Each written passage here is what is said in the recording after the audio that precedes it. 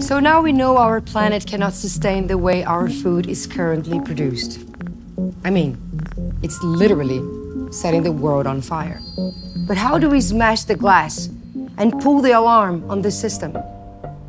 How do we get to something better that we all want, deserve, and need? To know what we can do to fix this, first we need to understand it. Remember when I said that these companies promised to end deforestation by 2020? Well, Greenpeace approached 50 of those companies and asked them to disclose their supply chains. Only 5 did. And all of them said their supply chain is too complicated and that they are not able to trace where the commodities come from. Too complicated. Right. But before we write off this idea, let's back up a little bit and try to understand this complicated system and see if these companies are actually sincere when they say this. Take a chocolate bar, for example. Millions and millions of these bars are made every year and shipped all over the world.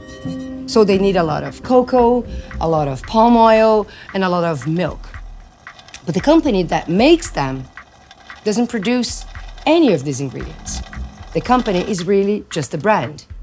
These ingredients are all bought in bulk from middlemen called commodity traders. The same thing applies to all the other commodities. Traders are buying palm oil from refineries that buy the raw product from producers in Indonesia, for instance. And where these producers operate, the odds are there was once rainforest. And the cocoa from countries like Ghana, where, yeah, you guessed it, it's grown on land that was possibly forest. Now you may think, okay, great, I'm just stop buying the chocolate bar from this company and tell my friends to do the same and problem solved. Well, not quite. This system of commodities and deforestation is intertwined with almost everything. Let's make a list. Fast food burgers. Many cows raised on deforested land and or fed on soya that is also grown on deforested lands. Chickens, pigs, yeah, fed on soya too. In fact, from all soya produced in the world, 90% is used to feed animals. That's right. Food to feed food. Cookies, ice creams, noodles, all have palm oil in it. When I go beyond food, toothpaste, shampoo, soap, detergent, yep, all have palm oil too. And incredibly, even vast amounts of palm oil is now going into cars and trucks. Yes, you heard it right. We're growing crops that, instead of becoming food to feed people, are being turned into fuel for trains, planes, and cars. So yeah, this is pretty complicated. Or not that complicated at all.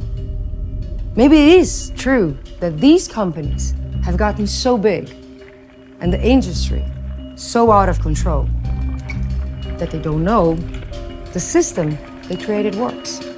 But hey, if the checks keep coming, what's the incentive to change any of it?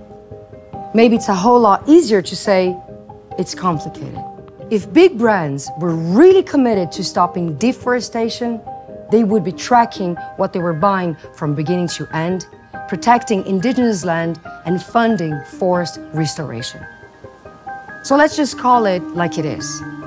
It's not complicated. It's actually pretty simple. You don't do business with companies and governments that destroy forests. But the thing is, they won't do this on their own. It's up to us to make them. Thanks for watching.